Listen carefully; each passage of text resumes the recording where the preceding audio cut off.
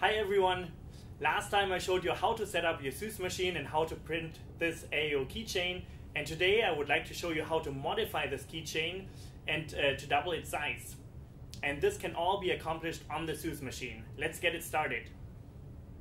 And this is the screen of ZEUS, and today we look again into print. So I click the print button and here you see the file menu of the ZEUS. And today we look into the STL files. Here I will load the AAO keychain file. Here we can look at it from all sides. So this is the keychain that we printed out last time, and today we would like to modify it. So we click the edit button at the top of the screen. Here's the raw file, and what we would like to do, changing the size. So we have to click the scale menu, and here we type in a new ratio. And this ratio should be ×2 because we would like to double the size. Next step, we click OK. And then we click the scale button. And as you can see, the size of the keychain changed. And now we save the file. We store it under a new name. We call it AAO Keychain 2. And then store it on the machine. And when we are ready, we just press the print button.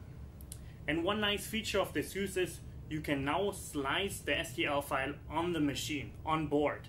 So we choose a simple setting. Let's use a quick layer height of 0.28 millimeters.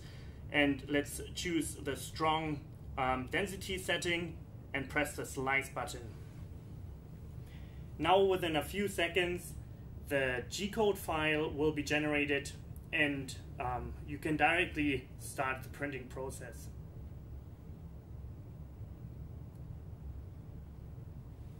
Here's the G-code file, and the double-sized keychain is ready for print. Let's print it.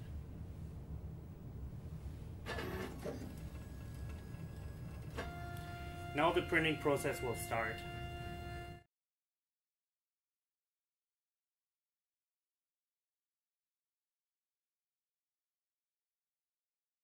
This is the final print, and now let's take it out of the machine.